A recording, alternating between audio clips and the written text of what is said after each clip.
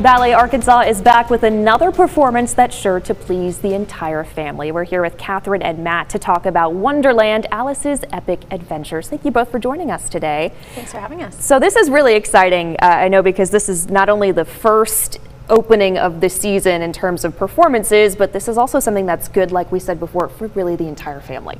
Yes, this is the kickoff to the main stage performance season for Ballet Arkansas's 45th anniversary, and it is the perfect way for us to engage with the public for all ages. It is a world premiere multimedia production of Wonderland, Alice's Epic Adventures, and really our characters take central stage. So the characters that you know and love, the Mad Hatter, Alice, of course, and we go through this really fantastical story and getting to really just be a child and enjoy the storyline. But it is in partnership with Cranford Co. So multimedia, some AI generated backdrops of the beautiful Charts Theater. So it's a really unique production and one that we know everyone will really love when they come out to see it.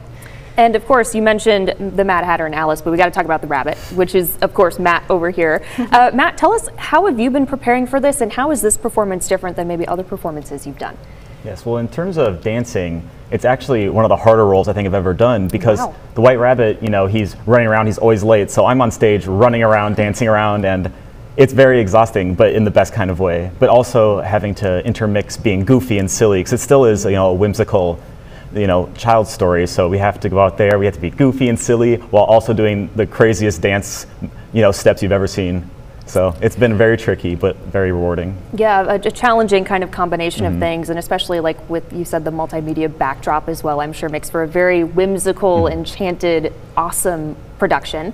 And I know, to go along with that whimsy, there's some other events that are coming up together with the performances that the whole family can take part in. Yes, we have a Down the Rabbit Hole tea happening on Saturday the 14th from 12 to 1 o'clock, and this is the perfect opportunity to get to meet the characters and interact with them, not when they're on the stage, get to also see a little bit of performance, have really awesome treats and sweets, get to hear the storyline. So that's a great opportunity if people are available on Saturday to join us for the tea. And certainly, you know, also come to see the full performance, because they'll just get a little preview of what some of the action that Matt is talking about, all the intricate choreography.